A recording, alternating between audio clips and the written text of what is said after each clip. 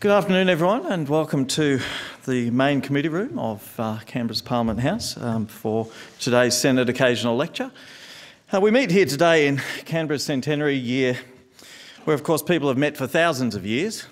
So I want to acknowledge the Namadgi and Ngambri people, who are the traditional custodians of this land, and pay respect to their elders past and present. 2013 marks several important anniversaries.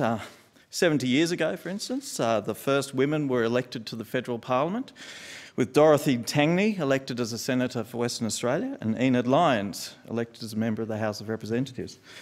This year is also the 110th anniversary of women winning the right to vote and the right to stand for election in Australia. So we thought we would mark this occasion with today's Senate Occasional Lecture on the evolution of the representation of women in the federal parliament.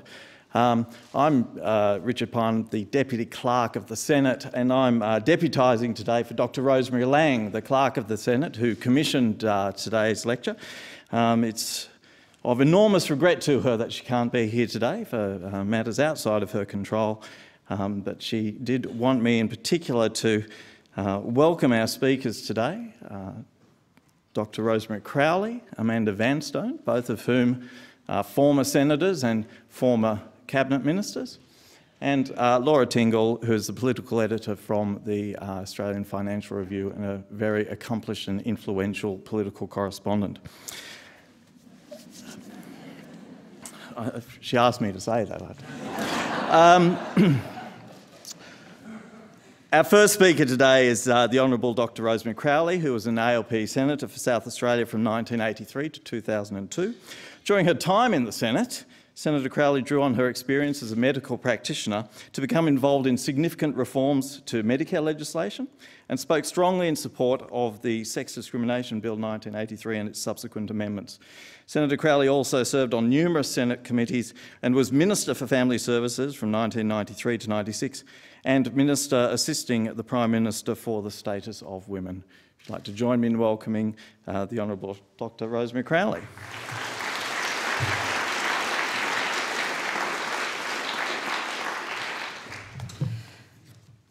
Thank you very much. I'd like to acknowledge, first of all, that we are meeting on the land of the Ngunnawal and Ngambri people, and I respect their spiritual and ongoing relationship with this land. I'd also say that if you're asked to speak about women in Parliament, you foolishly say, yep, that'll be okay. And then you start thinking about it. So before I forget, I want to acknowledge the many, many women in Parliament, including Rosemary Lang, and please give her my regrets, she's got a great name. But I acknowledge the number of women in Parliament who are not parliamentarians, who, along with many men, have worked to make the lives of parliamentarians like me very easy, fantastic, and I particularly acknowledge their support. In fact, I discovered the Senate. Well, I've actually been in my life a doctor, a minister and something else, a senator, all wonderfully non-sexist terms. But I have to say, in the Parliament, I found the Senate staff fell over backwards to make life easy for me and my colleagues. So I'd like them to be known as, if not the men, certainly the women in Parliament, but men too, Richard. In the last 200 years or so, women have campaigned to get the vote on the grounds that it would be a good idea to have a voice in their own laws and so on. By late last century, I think in the Western world, Switzerland had a canton that was still resisting the women's vote until the late 1900s, but I'm sure there's somebody here who can tell me that's not quite right. So for all errors in this speech, I apologise now and will be happily corrected later. Curiously, when it comes to the vote, Australia, the British colony, beat the motherland by many decades. But the right to vote did not improve the lot for the majority of women. They were still second-class citizens. By the way, can everybody hear me? Okay. Is that better? Okay, thank you. Women were still second-class citizens, as our parliaments were places for making rules that govern our society and so on. Women thought we need to get there too. So I'd like to acknowledge today the arrival in this place 70 years ago of Dame Enid Lyons and Dorothy Tangney, and the women who followed them. But Something else was needed. And I think you could say, I'd like to say so emerged the women's movement of the late 60s and 70s. It was not the first campaign by women, but it was timely. The 70s were a decade of great change or desire for change in our society, particularly seen in the women's movement, the women's electoral lobby, the development of women's shelters to provide safe haven from women leaving domestic violence, and much more. Another thing that helped was the dramatic publication of the women's electoral lobby on the attitudes to women by men in Parliament before the 1972 election. Some of you may be old enough to remember. It certainly started a heady debate about what women thought of themselves and what men thought of women. Not too much radicalism back then. It did start off the debate about women and the place of women in our society. In Australia, it corresponded with the election of the Whitlam government. Gough Whitlam addressed gatherings with the sentence, "Men and women of Australia." Now, that was the first time any politician, I felt, really spoke to me. He did other things besides. He won the election. He appointed the first women's advisor, I think, in the world, but certainly in Australia. I think it is the first woman advisor in the world, but I'm happy to be corrected on that too. And he assisted or was there at the time when many more women were taking different roles, particularly in the public service and in the community. Free tertiary education meant more women were going off to university, etc. Then Whitlam was sacked, but the women's movement did not die. In the 70s, there was a small increase in the number of women entering the parliament and a further significant increase in the 1983 election of the Hawke government. There were now 6 women in the House of Representatives, all Labor. Joan Child, Ros Kelly, Elaine Darling were elected in 1980, and they were joined in 1983 by Wendy Fayton, Jeanette McHugh and Helen Mayer. They were joined with senators from all parties, the majority also Labor. Senators Margaret Guilfoyle, Margaret Reid, Shirley Walters, Florence Bjelke-Petersen, Kathy Sullivan were Liberal National. That is to say, some were Liberal, one was National, I think. Jeanette Haynes, Democrat, Susan Ryan, Jean Hearn, Pat Giles, Ruth Coleman. Be sensible and take that off. We're joined by new chums, Olive Zakharoff, Margaret Reynolds and Rosemary Crowley. 13 senators, 7 of them Labor. As you've just heard, I was one of those senators elected in 93, and when I was elected, I was the first woman the Labor Party in South Australia ever sent to Canberra, a mere 89 years after we won not only the right to vote, but the right to stand for Parliament. I believe I'm the first federal woman minister from South Australia, but I do not match the achievements of Amanda Vanstone, who served 10 years in Cabinet and is the longest serving woman Cabinet Minister, I think. Is that correct, Amanda? Excellent. The Labor government was elected with a platform that included a document towards equality. It spelled out 42 proposals to advance the position of women in Australia, to give them a choice, a say and a fair go. It included sex discrimination legislation, affirmative action, childcare, women's health programs, equal employment programs, anti-discrimination violence campaigns, education programs for girls, women and sports, superannuation, Medicare and more. It also had descriptions of mechanisms to see these things happen, like the Office of the Status of Women and women's desks in departments. It was Labor Senator Susan Ryan who had carriage of the Sex Discrimination Act, and given time constraints, I'll resist too much talk about that, but if you really want to read some nonsense, read the Hansards of the debate of the sex discrimination legislation. They were all the way from appalling, untrue, disgraceful. Women were not going to stay at home, men were not going to open the doors for women, and much more, but I'll try and skip through that. People thought the legislation was all about benefits for women. That sent the misogynist hairs running. And in fact, the bill was about removing differences between men and women in the delivery services and so many other things. But as women were mostly discriminated in most of those areas, it certainly was of major benefit to women. Susan Ryan copped an awful attack both in the Parliament and in the newspapers, both personal as well as political. However, the bill passed, and once it was passed, with some opposition senators crossing the floor to vote with the Labor government, but once it was passed, I have to tell you, the world did not stop spinning. Australia was not overrun by communists. Women did go on having babies and caring for them, cooking, getting married, and much more. But once the bill was passed, the media stories changed. The mad attacks stopped. There's much I'd love to tell you about that, so if you want, you can ask me later. I particularly want to tell you, though, that the legislation required a reporting at the end of the year of who'd benefited or brought complaints under the Sex Discrimination Act. There were what you would call lower paid women who were unfairly dismissed or claimed to be, and men. Men? Yes, men in the Defence Forces. If you were married, you got a 4-bedroom house. If you were single, you got a barracks bunk across the ground to the ablutions block and the mess hall. Sex discrimination, the discrimination on marital status in the Defence Forces. I have to tell you, the Army wasn't perhaps sure that that was going to happen, but ever since then they've been redesigning accommodation for Defence Forces. And it was a great help in arguing to point out, hey guys, this legislation is of benefit to you if you've been discriminated against. We passed the Affirmative Action Agency legislation, and in 1984 Bob Hawke recommended that all government departments prepare an assessment on the impact of women in ongoing and new programs, and also we established a women's budget paper. I thought when we got into government, with increased numbers of women, it would be all systems go for changes for women. I have to say I was somewhat taken aback when I discovered that the opposition, many of whom were women, were not supportive of sex discrimination legislation and affirmative action.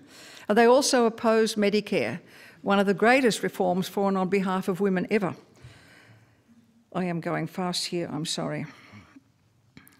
All of this happened, of course, because we had a Labor government and we had the numbers. We also had the women's budget paper, which looked at every department in terms of the funding spent on women versus the funding spent on men. And I could tell you serious examples, a slightly less serious but very pertinent example, and that's because of my interest in sport. I was able to ask the Minister for Sport, one Graham Richardson, was he aware that in his department there were half the number of men playing hockey as women, but women got half the money that men did. Small example, I have to say the Minister changed that. And he did that, in fact, because we had the relevant data. What the Labor government and Labor women did was to change things. We put new items into the Parliament and onto the agenda. I remember Senator Pat Giles telling me that she'd put uteruses onto the Senate agenda. I'm going to refrain from telling you what I put on. If I said women's things, you'd get it, and if it started with T, you'd get it even better. As I said, no tax, but came with strings attached.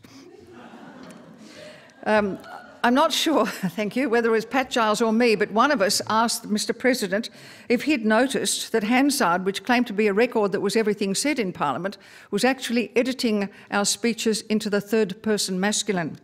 He and she became he, men and women became men.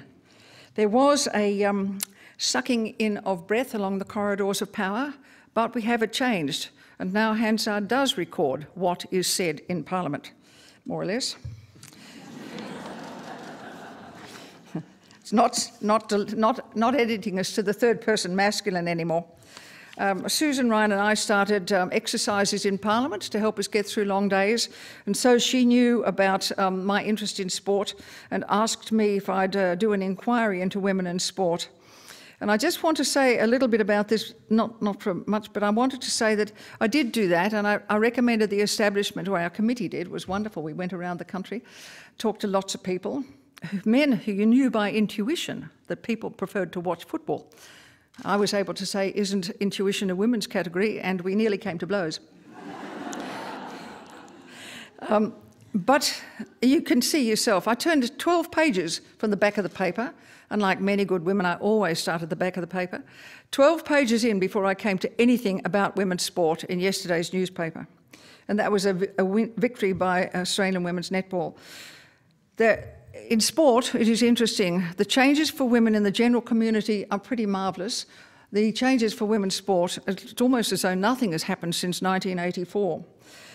It's not fair and they don't get sufficient, but one can say about women's sport that unlike men's sport, it's not riven with scandalous and outrageous payments or betting scandals.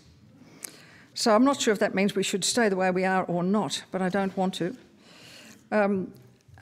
In the brief time left, Susan Ryan established also women's studies programs in philosophy departments of universities, and women were able to, if they passed that year, go straight into university.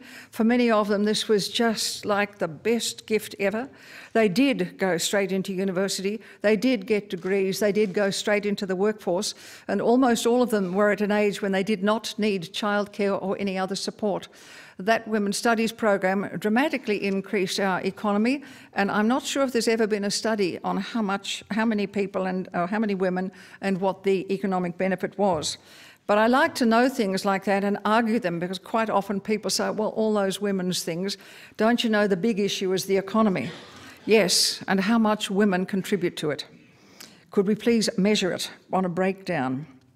We did change the agenda, and there were changes for women in society, but I think what the sex discrimination legislation did is actually help change our society. Lots of legislation passes, but it doesn't have an impact that runs deep into the whole society. We, the people of Australia, now had a different way of understanding the country we lived in, of how we talked about it. There was a new conversation, a new language, a new culture in Australia. It may have taken time, but change it did. If you find it hard to accept that claim, then look at our society now and consider the changes for our sons and daughters, if not for our grandchildren. We now have many more men and women in non-traditional areas. The changes have expanded our economy as well as our conversation and culture. No, perhaps the changes did not happen overnight, but change they did. The important point is that the evidence is now that the laws and the participation in our society make a huge difference for all those people involved. And that is why there are still people missing from our main story, and we need to make sure that they also achieve representation, whether they're Aboriginal, Asian, migrants, newcomers, refugees or asylum seekers, men as well as women. I thought it'd be a good thing to get more women into Parliament, and we are very happy to do that, as the Labor Party does, with now a requirement of 40% reservation. I want to very quickly say that I was always shocked that the Liberal women don't actually accept that. I think some do, quietly. But I find it very irksome to sometimes talk with good Liberal women, Amanda accepted, of course, who say that if you have to pick a woman because she's a woman, then it's a tokenism and you'll just get a token. Well, I have to say the Labor Party is able to do things at once. Pick a woman and pick a very talented one. Two things, we can do it. The interesting thing is, if you have a look at the women in recent parliaments, you'd know that we've picked very, very capable and able candidates. And I think these arguments sit strangely in a party which has a requirement that 50% of all Liberal committees have to be women, which was what was established when Mr Menzies was looking to start the Liberal Party and went to the good matrons of Toorak, and they said, yes, we'll give you the money, provided 50% of all Liberal committees are women. Why is it that if you pick a man, it's never tokenism? I just want to finish. I can't tell you all the lovely stories about what happens when you go overseas and to talk with women, or for that matter, how important I thought it was to talk with women in any part of Australia, particularly South Australia, and how supportive they were. So if you ask questions about what I'm not in my paper, I'll tell you. I'm not able to read to you. I want to just acknowledge that after the increase of, in fact, since the 1983 election, there has been a continuing increase of women in Parliament, and I believe the Labor women in Parliament are now 41%. That may indeed be across all parliaments. I'm not reliable on that data. But I want to say that if we want more women in Parliament, and I believe we should as fair representation, we need to make sure that that is, we could consider 50% of the Parliament were all Liberal women and 50% of that same Parliament were all Labor men. And you know immediately it's not going to happen like that. So we need 50-50 of each of our major parties, or with some of the independents too. I support the number of Liberal women in Parliament and congratulate them, and find them that I must be campaigning against them because of their Liberal policies, and likewise, I presume, for me. But I think that after all the negativity, one can't pass the fantastic RU 486 legislation, when 4 women in the Senate from different parties united to submit a piece of legislation that succeeded. And one wonders why it succeeded. And I would have thought that it's called... Not a good idea to beat this one, gentlemen. Let it through. And it did go through. I've mentioned the cultural changes, and I would like to stress that again, but I can't finish without a brief word about the treatment of our recent Prime Minister. And I want to just say, politicians in this country are fair game. No one objects to that, no matter how tough the cartoons get. But the appalling, sexist, abusive and foul cartoons against Julia Gillard were way, way beyond what is reasonable. I did not look up the cartoons from 1943, but I'll bet those first 2 ladies that came into this Parliament were never cartooned like Julia Gillard. I had the great good fortune to be in Parliament in a government committed to improving things for women, with a number of women in its ranks. Women in Parliament made a difference. The first steps were taken all those 70 years ago by 2 gracious women. And I'd like to suggest that the example of good women in Parliament provided by Amanda Vanstone and I has been, I think, set back a little by the strange and weird sexist attacks on our previous Prime Minister. Thank you.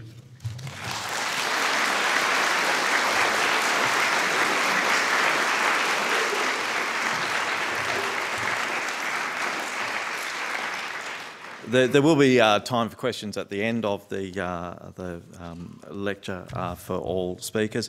Our second speaker is the Honourable Amanda Vanstone, who was a Liberal Party Senator for South Australia from 1985 to 2007. Amanda, as I've promised to try to call her, can't stop calling people Senator, became a member of the Shadow Ministry after only 2 years in the Senate, and when the Coalition formed government in 1996 was appointed to Cabinet as Minister for Employment, Education, Training and Youth Affairs, subsequently holding several other ministerial portfolios including Justice and Customs, Family Community Services and Immigration and Multicultural and Indigenous Affairs. Senator Vanstone also served as Minister assisting the Prime Minister for the status of women, and remains, as Rosemary Crowley pointed out, the longest-serving female Cabinet Minister since Federation. Amanda Vanstone.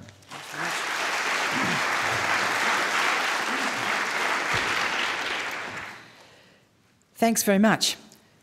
I acknowledge the traditional owners of the land we're on. The point of being here today is to recognise the anniversary of women coming into Parliament. And if you look at the records, as I did, you might be shocked, as I was, to see how few there have been. And I was particularly shocked to realise that up until the recent election, I'd met and known reasonably well most of all of these women, which is a disgrace. I mean, I was born in 52. What the hell's a person born in 52 doing, being able to say that they met and know well most of the women who'd been in Parliament and in ministries? Anyway, look, you can look up the records for yourselves and see the numbers. What I'll try and do is give you some of the flavour and feeling of being there in the late 80s and 90s and into the early 2000s.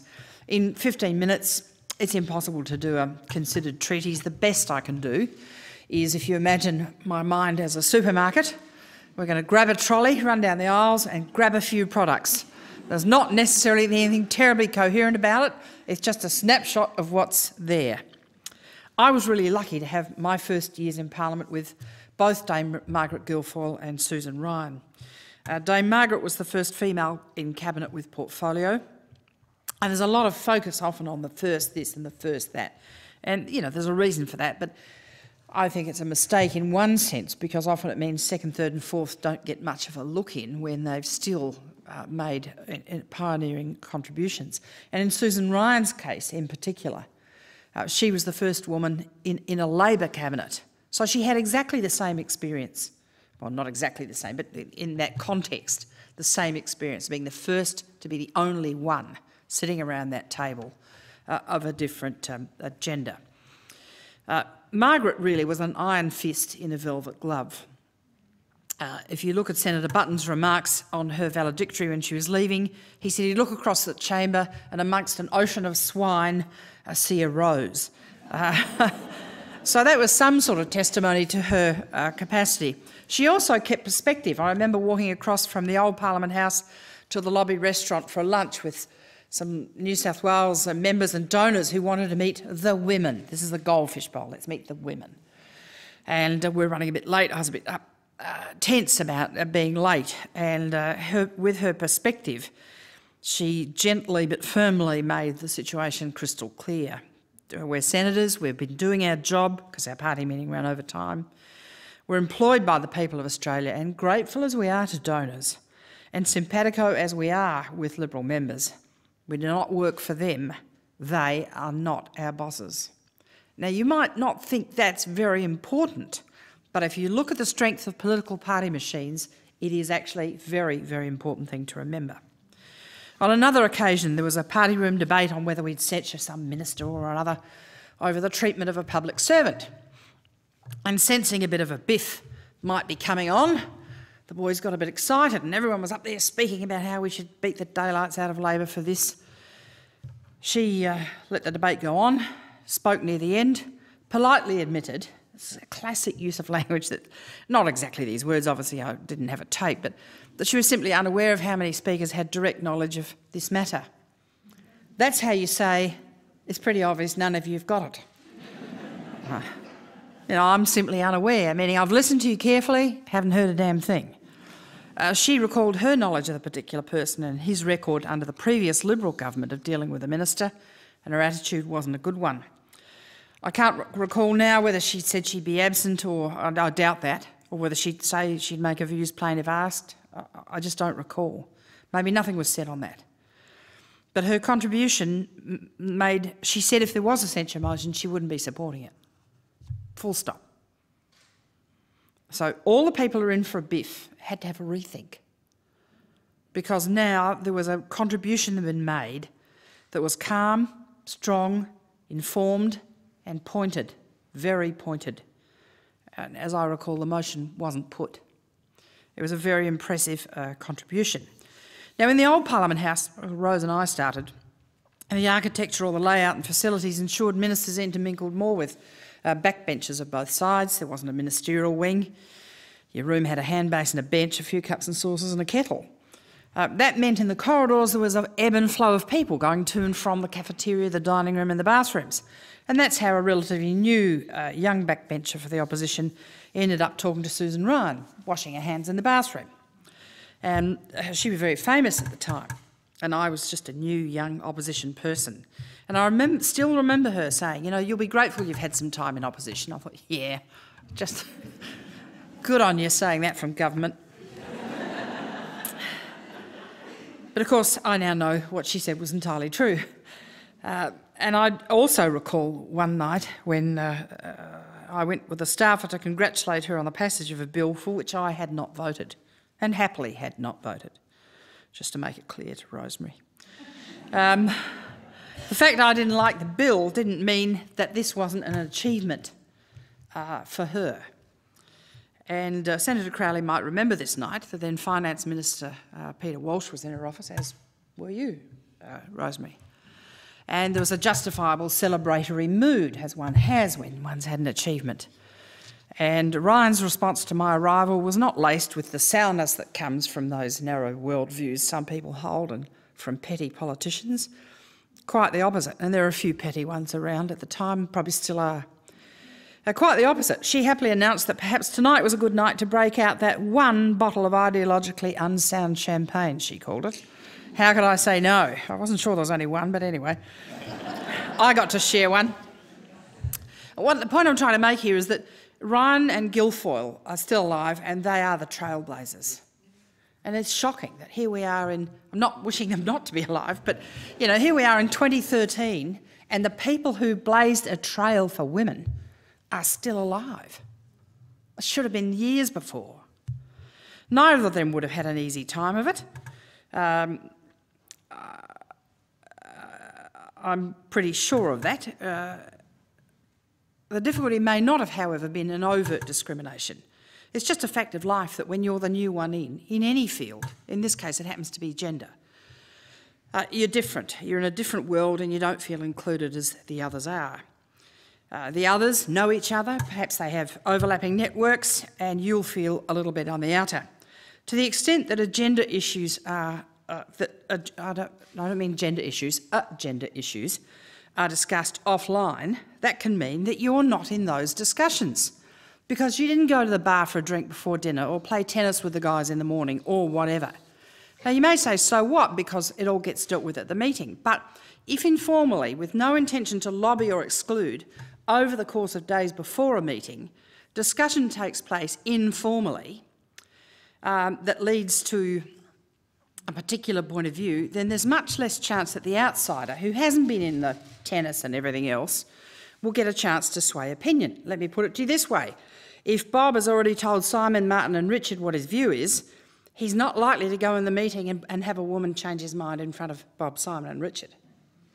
He's just not going to do it. There are two exceptions to that. If he said, I think ABC, the exception will be when ABC is not very important and everyone's happy to give her something. She can have that, doesn't matter. But of course, if ABC isn't important, it probably wouldn't have been discussed in those discussions in the few days before. So that doesn't particularly work. The other example where you might get your way is where you present compelling evidence that ABC is a bad idea. That might need explanation. A compelling doesn't mean strong and persuasive argument. It really means to show this is a high-risk strategy you're entering into and you, the bloke, could pay a high price for it. That's a compelling argument. From my own time in Parliament, being often the only one or one of two women at a meeting, I can assure you is a particular experience. All I ask is men to imagine what it's like to go to a meeting full of women. They don't enjoy it. I've been at them when there's been the only guy, and they don't enjoy it. They do feel uncomfortable. They're not sure what we're all going to say, and they're a little bit apprehensive. It might have changed, but I doubt it's changed a huge amount. Now, at that time, there were many, many men who wanted to be seen to do the right thing, and therefore your opinion was often sought when it wouldn't have been different. There are lots of issues that don't have a different gender perspective, but we better ask the women what they think, so you come and ask your view on something, when you might say, well, look, I don't really care, it's not that important to me, but you've been asked, so you better chip in, because otherwise us other women don't care. So what I'm trying to convey to you here is being the odd one out or two out isn't particularly difficult. It's just the constancy of that gets a bit wearing. It's not hard, it's no big deal, it's no great burden. It's just wearing. Now, we all understand that small talk goes on. Let me just check when I need to finish to make sure that I don't completely... Good. But that small talk can leave women out in the cold. It doesn't mean... I don't mean by that if women get together they're going to talk about recipes and things. I can assure you they don't. I used to sometimes have women's drinks. Liberal, Labor, Democrats, the whole lot. At the end of the session, and I can assure you we weren't swapping recipes. We might be sharing stories about, which guy's a bit slow off the mark, and which guys take themselves too seriously on all sides. And one in particular, I remember, whose comments were so fake that compliments were so fake we're all revolted. And we'd have a drink and a laugh about the guys in that context, and no one ever let anyone else down and blabbed what you thought. So what I'm trying to say is when guys go on about their guy things, they're just being guys. They're not trying to be exclusionary. Some men would make light-hearted jokes. It's a bit pathetic, isn't it? You get a grown man who's a member of Parliament comes up when there's a few women dining together, 2 or 3, and says, oh, the sisterhood dining tonight. Oh, well, let me strap my sides up. I'm going to break my sides laughing. There's a big joke. Somehow, it's just they want to feel savvy or feel they were snags or something. I don't know. Show they were snags. It reminds me of a story. I'll come back to the story about snags. Now look, it is important to focus on the history of the women entering Parliament and the achievements made for women. That is important. But I'll tell you something I think is more important, and that's to stop asking women who are in Parliament to talk about being a woman in Parliament. Just bloody stop. Ask them to talk about the economy or space or something that shows that they're there because they're competent and can do all the issues that men can do. The last thing you should ask a woman in Parliament to talk about, it's all right for us that are out of it, but the ones that are in, the last thing you should ask them to talk about, in my view, is women's issues. Give them a break and show that they can succeed by doing their job well, not by being seen first as female and second as competent. Do it the other way round. Reg Withers once said to me when I asked him a question, he said, look, you're paid the same as me and elected by the same amount, figure it out for yourself. And I thought, rude old bastard. But actually, I think he was making a very good point. You are equally here and you are equally entitled to have your say, and I'm not going to be suckered in to, kidding you or letting you think otherwise. Let me finish by pointing out what I think is one of the main problems for women in politics, well, it was then anyway, and that is a particular weakness of men. Isn't it funny? The problem for women is the weakness of men, and the weakness is their ego. It's so important to them. Unlike women, they haven't been toughened up by centuries of being treated as the underdog. They haven't had the biffing that we've had, poor little darlings, and so they're fragile. So a guy that worked for me was leaving to go and work in London. I still have contact with this bloke, said, look, I can give you something. I can explain something to you. You go to meetings, you've got all the facts and figures, you think if you make a cogent argument you should win, and you come back so shattered when it doesn't happen. I said, yes. You understand? He said, yeah, well, I do understand. He said, look, I was in the public service, and if I went to a meeting and a bloke, in a sense, showed me up in front of other blokes, I wouldn't forget it. If a woman did it, I'd be really humiliated. So why you think that's going to work, I don't know.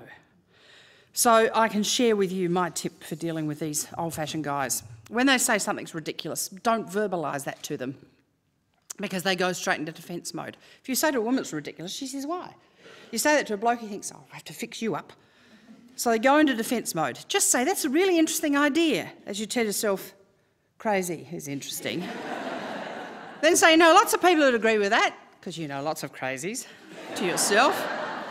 At this point, he feels relaxed and not under any attack at all. Then you say something like, just before you make up in your mind on this, that's Mem Sahib, you are the decision maker, there's just a few risks to watch out for to ensure you don't end up getting burnt. He's thinking you want to help him. He's ready to listen. Now, much is said about women achieving their full potential. We see a lot of that in the Fin Review today about some women that have done terrific things. I'm tempted to say, well, look, politics is harder. I don't think it is. Every industry has its difficulties. The only reason you might think politics is harder is because it's so combative, so competitive, so brutal and so public. And I'm not sure all those other things are, but I'm sure they've got their problems. I think the real benchmark for achievement is not whether effective women get their due, because in the end that's probably going to happen.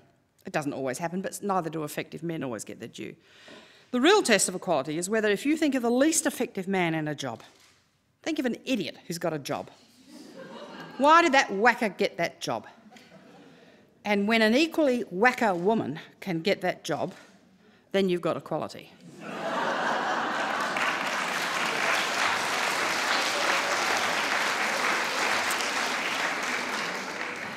Let me finish by saying there are gender perspectives. Rosemary's dealt with some of them. The one I dealt with was the sex slave trade. We had English adopted laws which were clearly out of date. Why would anyone think we'd need new slavery laws? But as it turned out, we ended up needing them. And I'm not sure that if a bloke had had the justice portfolio at the time, it would have been done, it didn't seem quickly, but as quickly as it was done. We did get the legislation in. We finally got it passed with an election in between time. No doubt it's been amended into some other form now. But bear this in mind. If you want to understand how sexist and shallow our society can be, consider the media's first response to intelligence we released highlighting that problem. The phone calls came thick and fast. Have you got one? Have you got one? Have you got one we can interview? She was just going to be a piece of meat for the media machine. Thanks very much.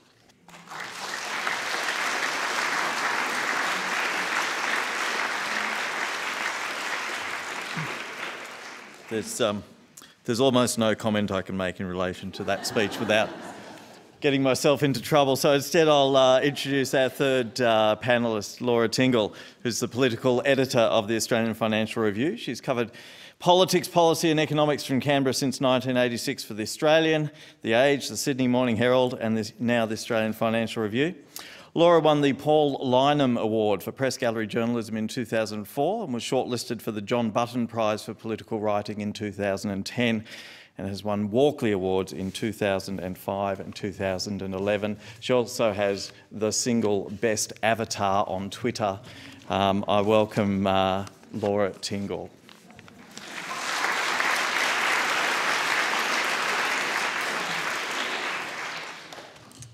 Thank you.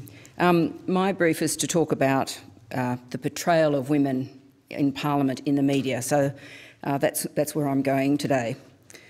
When Bill Shorten was elected as leader of the Federal Parliamentary Labor Party, and it was announced on Sunday afternoon, the Sydney Morning Herald columnist Mike Carlson, with tongue-in-cheek, tweeted, "Mr Shorten looked radiant in a tailored charcoal suit, crisp white shirt and crushed mulberry tie." A younger female tweeter responded, also with just a touch of irony, "I thought his hips looked big." It's true, isn't it, that what male politicians are wearing, or whether it makes their bum look big, isn't always the first port of call in the way they are portrayed in the media. Though there are exceptions, such as Bob Catter with his very, very large, very Queensland hat.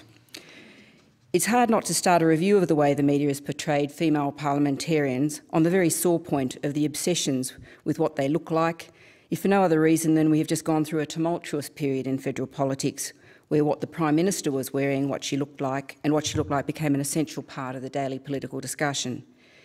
Images are so powerful, and the media, both because it works in shorthand and because it reflects back on us the views in our community, is prone to stereotyping. A UNESCO report in 2009 described the common images of women in the media: the glamorous sex kitten, the sainted mother, the devious witch, the hard-faced corporate and political climber. Perhaps one of the reasons the media has had such trouble over the years, not just here but around the world, in finding a way to portray women in politics is because so many of those stereotypes don't quite work.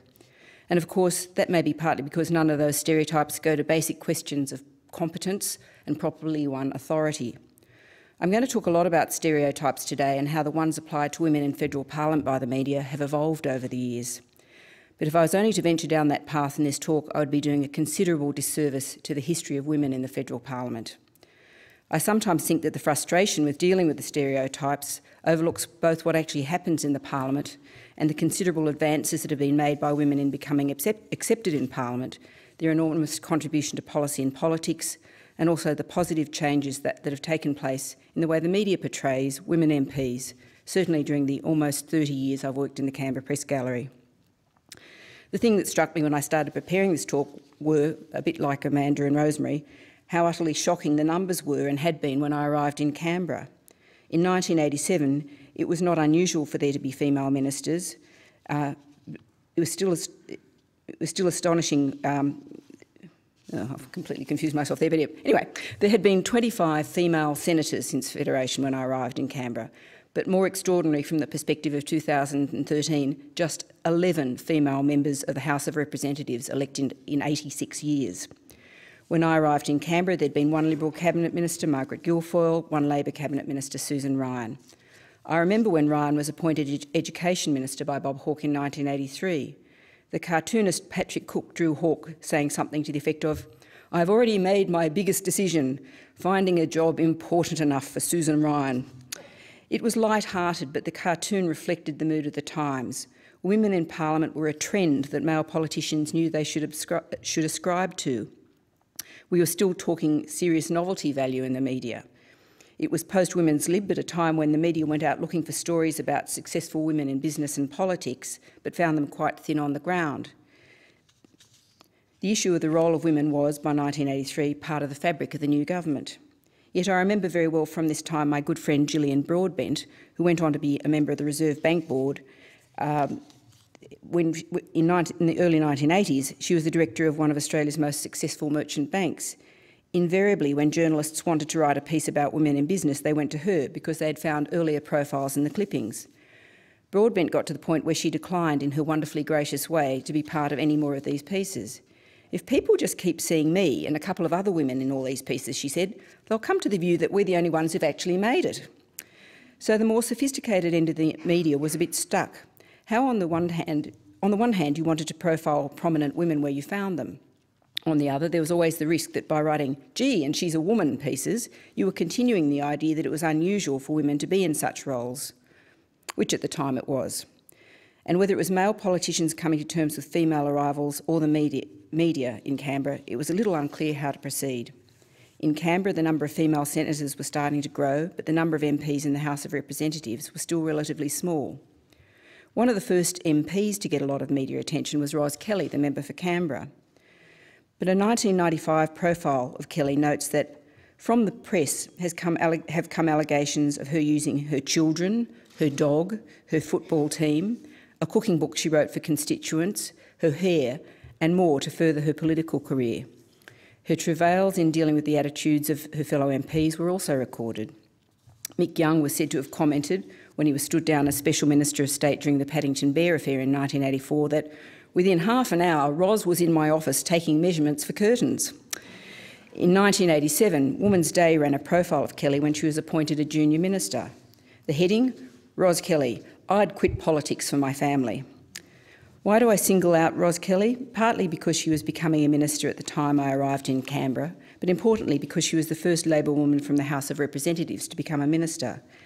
As I mentioned earlier, there'd always been more women in the Senate than the House, and there is a very different atmospheric in the Red Chamber, which I think was reflected in the way women in the Parliament were portrayed in the media.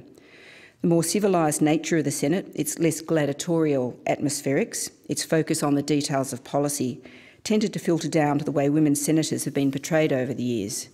If you think of the names that come to mind in terms of prominent federal female politicians in the last 30 years, so many of them are senators.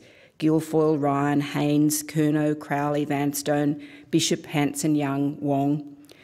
It's not a question of softer treatment in the media, just the likelihood that, earlier on, the substance of what they were saying was likely to be able to cut through, rather than the stereotypes about the fact they were women. It's been different in the House. I've always thought that there is no tougher test for a politician than standing at the dispatch box in the House of Representatives. My personal view is that few women over the years have actually been able to muster that sense of authority and control over the chamber that you really need to really pass that test. Of course, not all blokes manage it either, but it has been even harder for women, and it has influenced the way they have been reported on in the media. Ros Kelly, for example, never quite conquered the House from the dispatch box. The women who have managed it, who immediately come to mind are Carmen Lawrence, Bronwyn Bishop, Julie Bishop, Julia Gillard as Deputy Prime Minister, and Tanya Plibersek. I've also talked about Kelly because I think the 1980s really started to see the long road proper travelled upwards by women in federal politics in Australia. We had moved on from militant feminism to a time when women were seeking to get into politics simply because they wanted to do it and had the qualifications for the job. There's a fascinating Canadian study from the 1990s that reviewed the changing media portrayals of women. There are lots of similar studies conducted in Europe and the US more recently with very similar findings.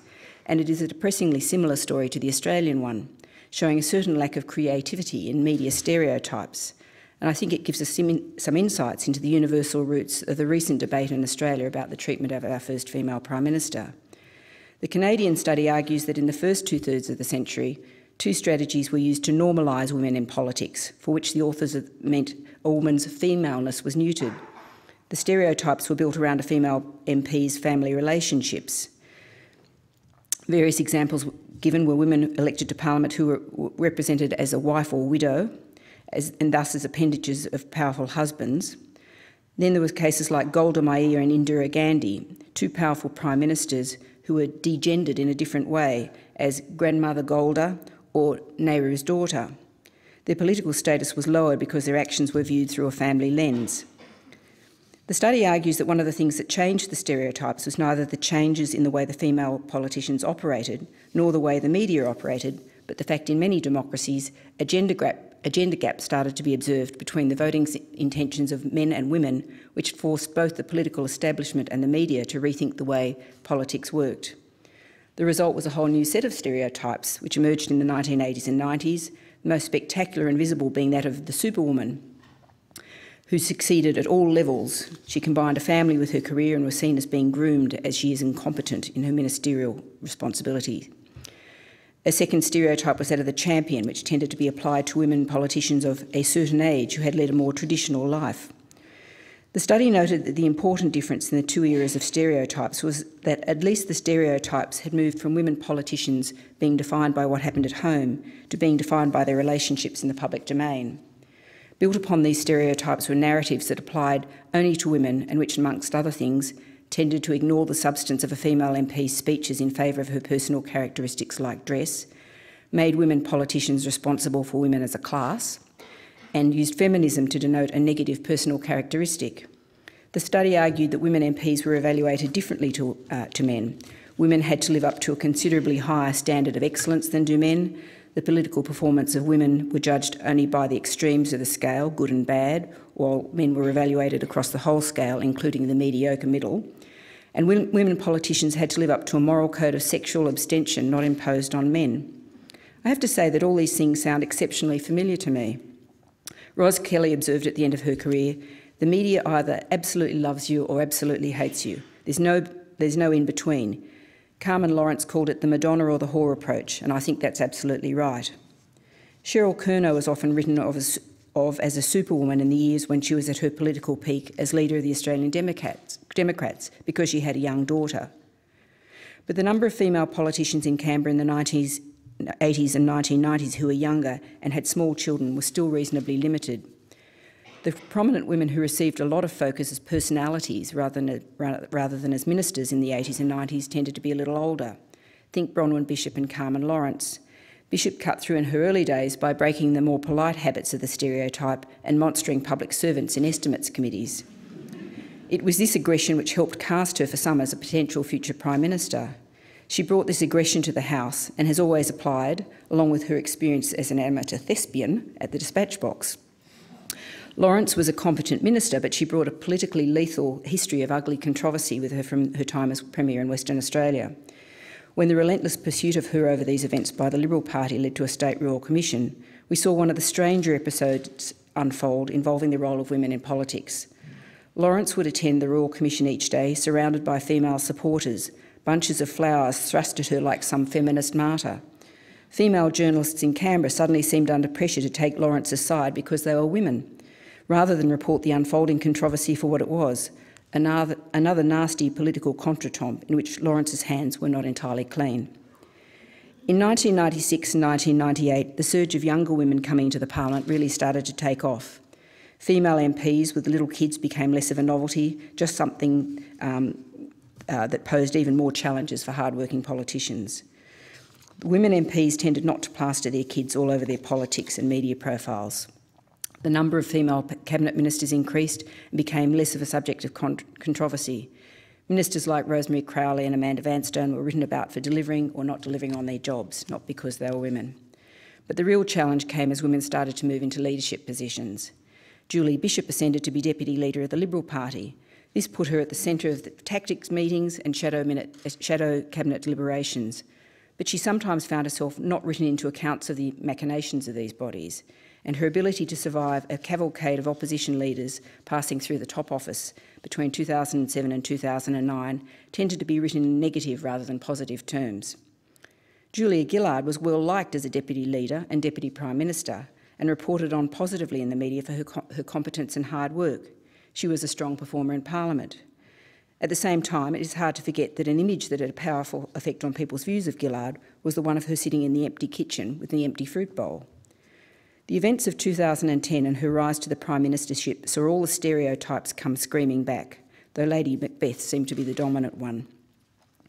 It was worth noting that it was not in Australia where the media had trouble making it was worth noting that it was not just in Australia where the media had trouble making the leap from the general proposition of women in politics to the idea of a female political leader. In the US, the 2008 election campaign saw both Hillary Clinton and Sarah Palin drawn using different, very unflattering stereotypes. This brings us to the changes in the media that have in turn affected the way our federal politicians are portrayed.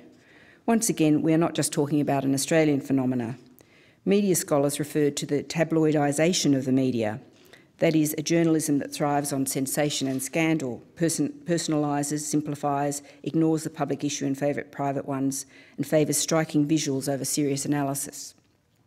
That process in Australia has been fuelled by the decline of the broadsheet papers and print media generally, and in federal politics by the crossing of the Rubicon by Laurie Oakes in 2002, when he criticised Cheryl Kernot for failing to mention in her autobiography her extramarital affair while leader of the Democrats with Gareth Evans, then Deputy Labor leader and a key figure in her move to the Labor Party. Some people claim that this passed the legitimate public interest test, since it cast a new light on Kernot's decision to change parties. I've never been completely sure about that. What it certainly did was make our politicians' private lives fair game. This had not generally been the case before this. And going back to the Canadian analysis, I believe it has revealed a different media standard for the way the media expect women to conduct their personal lives to the way it treats men. Extensive revelations of male MPs' travel routes in the late 1990s, for example, rarely explicitly mentioned that the wrongfully claimed expenses sometimes, but not always, involved the fact that the MPs were not sleeping in the beds they were supposed to be sleeping in. More recently, there have been cases of coy stories appearing suggesting federal ministers are having affairs with their staff, with no names given, but rather threats that they will be exposed if they do not desist. All this brings us to Julia Gillard. Nobody quite put the role of Gillard's gender in the nature of her prime ministership better than she did on the day she lost the leadership of the Labor Party. It doesn't explain everything, it doesn't explain nothing, it explains some things. Julia Gillard worked unbelievably hard and achieved a lot. She gave it her all. But my own assessment of her was that she was always a deeply flawed Prime Minister, even before she had to confront a wall of media and public hostility and craziness. Certainly the circumstances of her rise created a new hostility to the Prime Minister and awoke what turns out to be an element of appalling misogyny in Australian society, to which I can attest from the emails and letters I've received about the Prime Minister over the past few years, which have been truly shocking in their nastiness, and I'm not easily shocked. But beyond the really crazy level, I think the Prime Minister affronted almost all of those too easy stereotypes I spoke of earlier. She wasn't married, she didn't have kids, she could neither be cast as some bloke's female relative or as a superwoman. When the media did discuss her relationships with men, it was either to use them to ascribe sexually transmitted criminality to her or to implicitly question her own sexuality. And of course, most noticeably, there were no limits put on either the comments or the aspersions cast on the former Prime Minister, even if she held the most powerful job in the country. So it was okay to suggest she be drowned in a sack, stand in front of signs saying "ditch the witch," or ask her whether her partner was gay. It didn't even stop after she left public life. I'm ashamed to say the Financial Review ran a gossip item just last month on the back of a piece in Women's Day, for God's sake, which asked whether Gillard and her partner Tim Matheson had split up. The former Prime Minister was furious about the piece. I found it objectionable for other reasons. On the Friday, our Rear Window gossip column sanctimoniously thundered, "Why the hell haven't any other media organisations chased this huge story? Surely the immediate breakdown after losing office of the former Prime Minister's 7-year de facto relationship is news of national significance. This is a bloke who lived in the lodge, stayed at Kirribilli House, did the first bloke thing with enthusiasm." 4 days later, after Gillard had angrily denied the story and demanded unsuccessfully that it be removed from our website, Rear Window wrote this piece as it noted Gillard's appearance at the Opera House with Anne Summers. "We wondered a few weeks ago whether Gillard might use this venue to unleash. We just hadn't thought it would be on us. It was a piece in Bauer media rag Women's Day that did the damage." How utterly gutless and pathetic. All that brave journalism demanding someone chase this huge story of national significance had simply become an innocent report of what a women's magazine had said. What is certainly true is that if you had inserted John and Jeanette Howard into the copy, it would not have got into the paper. I will conclude on that career-enhancing note by simply observe that one of the changes that is taking place with social media and the internet is that our politicians, both male and female, have more ability to portray themselves as they wish to the public. So it's worth looking at the websites of our MPs and senators and see how they are choosing to do so, and whether even there they are able to escape the stereotypes.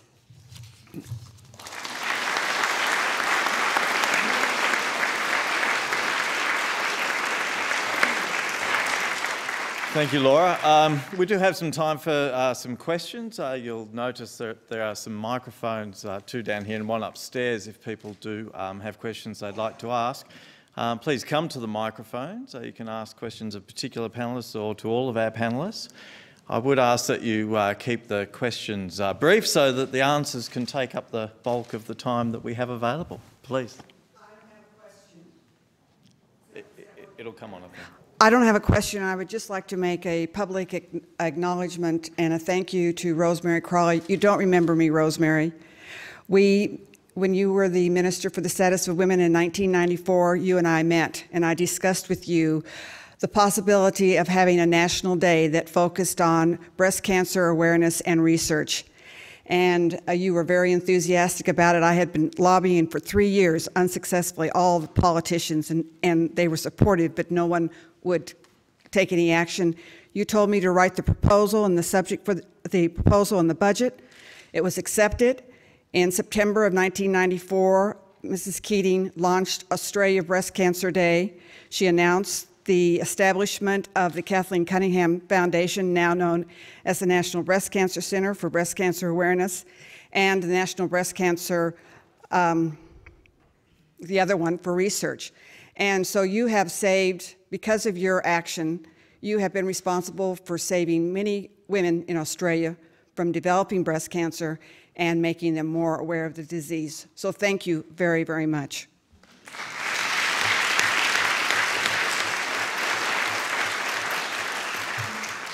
Rosemary. Thank you so much. Is that just right to speak here? Yeah, indeed. I didn't expect to applaud it, but one of the things I left out of my speech, I actually took it down from 40 pages to 15. It was still too long. Sorry about that. But I did want to talk about the changed language. And one of the best examples I know is that men had no health problems except heart attacks up until very recently. There was no language for men's health. I remember a Liberal man saying to me when I was not long in Parliament, "It's not fair that you've got a women's health policy. Why haven't we got a men's health policy?" And I said something like, well, you've been in charge for 100 years. But I realise now that there was no language for men to talk about men's health. They only had heart attacks. And that was the only real health policy on behalf of men. So I want to acknowledge, and it gives me some trouble to say good things about Jeff Kennett, but he did a couple of really wonderful things, and one was to start Beyond Blue. And that is amazing. It's outed depression for men and men's health. It's an extraordinary achievement. And I think the other thing is that men's prostates are now on the public debate and even on telly. And while maybe we don't want to think too much about it, I do. I think it's absolutely critical that blokes now learn to talk about health, that they're encouraged politically to do what women very comfortably did, but thank you for that support. So prostates and probably a few other things besides will soon hit the agenda. We have a question in the back of the room. Marion Saw from the Australian National University. Thank you all for most enjoyable presentations. I have questions for Amanda Vanstone and for Rose Crowley.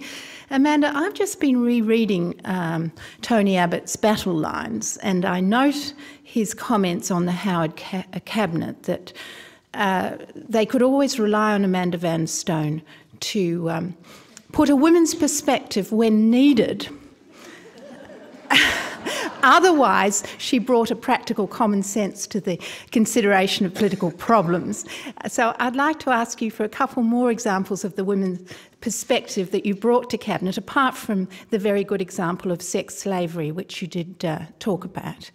And to Rose, you emphasised the importance of measurement of the impact of policy on women and of decent data for this purpose.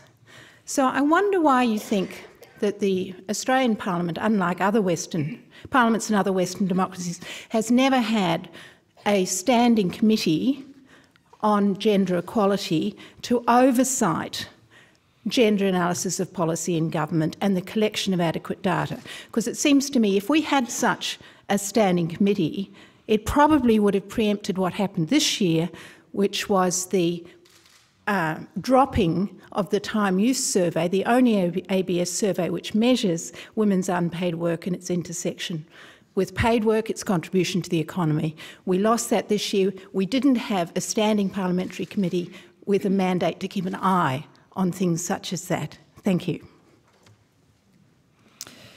Thanks. Look, I don't know that I can help because I wasn't the sort. Some people obviously do keep diaries, but I never did. Partly because when I started in Parliament there weren't computers. I was terrified if I kept a diary people would nick it, and then if you'd told the truth in it, which was why would you keep a diary if you didn't?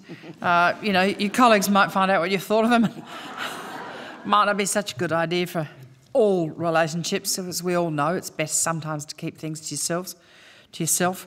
But I think there'd be plenty of occasions that on a day-to-day basis where gender perspective might make a difference and be different, but I didn't try and keep a list of them. I mean, the welfare area, it would be an obvious one. There might be one in health.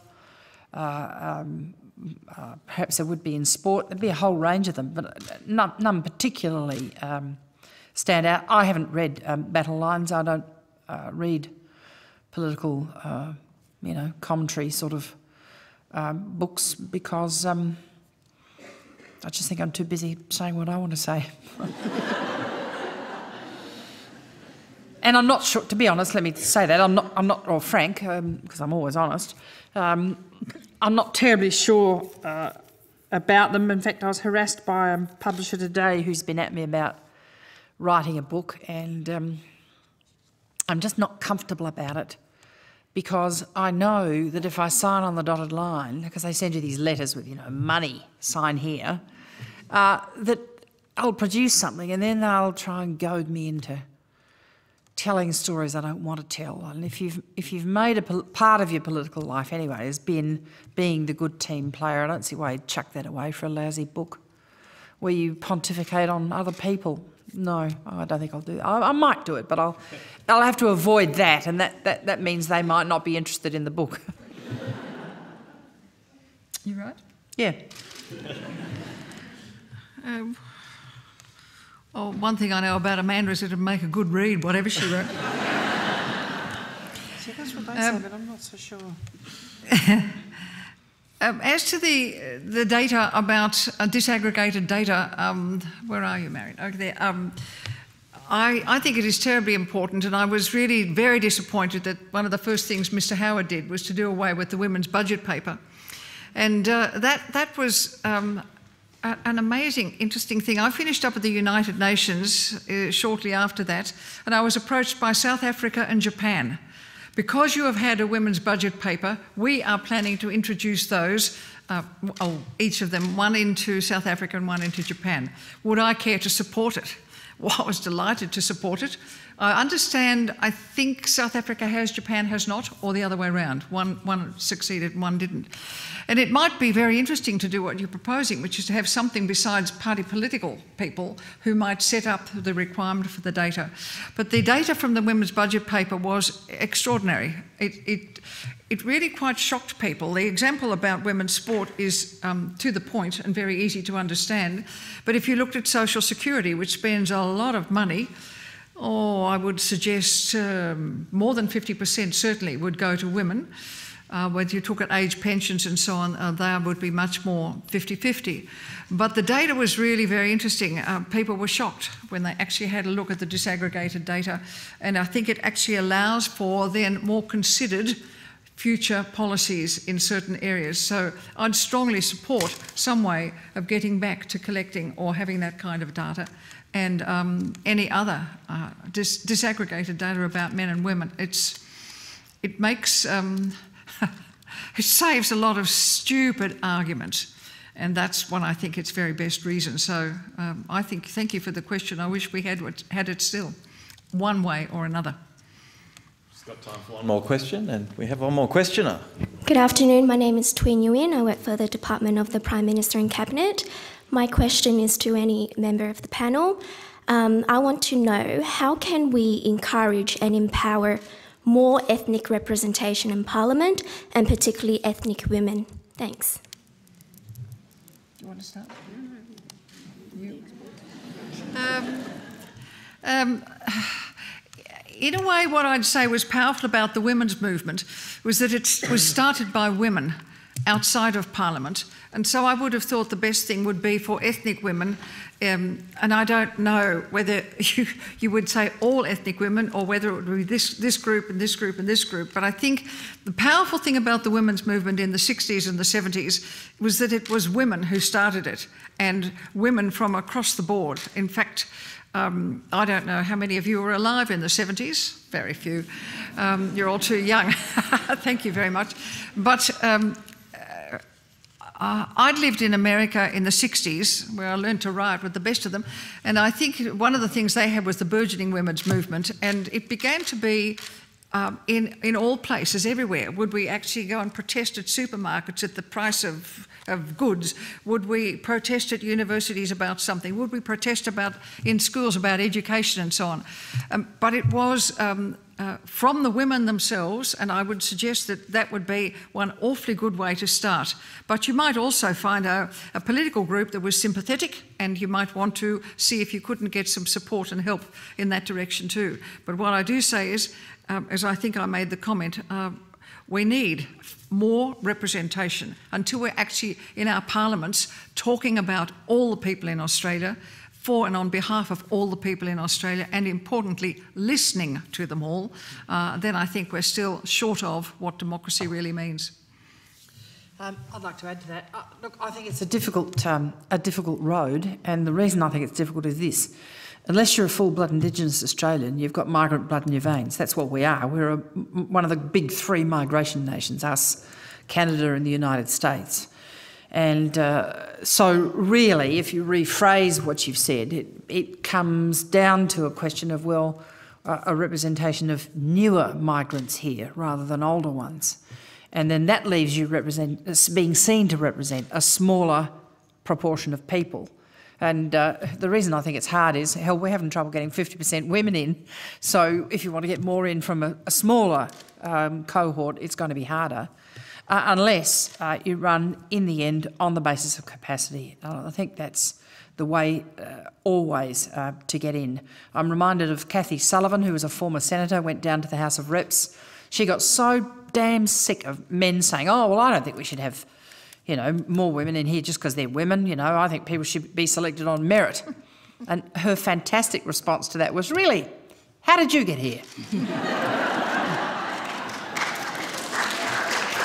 Okay. I think Laura has something to add. Yeah, I was just going to add at the end, I was at a diplomatic function last week where a group of businessmen from another country were not talking about the lack of ethnic women in the parliament, but just talking about the lack of ethnic diversity in the parliament. And I think there is that broader point. Rosemary and Amanda know much more about the machinations of parties and how they choose people, but it seems to me that we're still stuck in a bit of a period of tokenism about these things, where people say, oh, look, we've got a Vietnamese person. Oh, actually, no, they're not Vietnamese, they're Chinese, same sort of thing, or whatever. I mean, it was the other way around during the election campaign, I think. Yeah, so I think the reality is that it goes to the way the parties choose people, and that in the same way they don't see women as tokens, as representatives. They sort of say, well, we are a much more diverse society and we should represent all of those diversities in the parliament. Thanks very much. We've got one more occasional lecture in the series next month. You can find the details on the normal place on the website, and there's also a conference coming up next month, the Andrew Inglis Clark Conference, and again the details are there on the website if you're interested. If you could, though, join me today in thanking our three accomplished panellists for their views Dr Rosemary Crowley, Amanda Vanstone, Laura Tingle.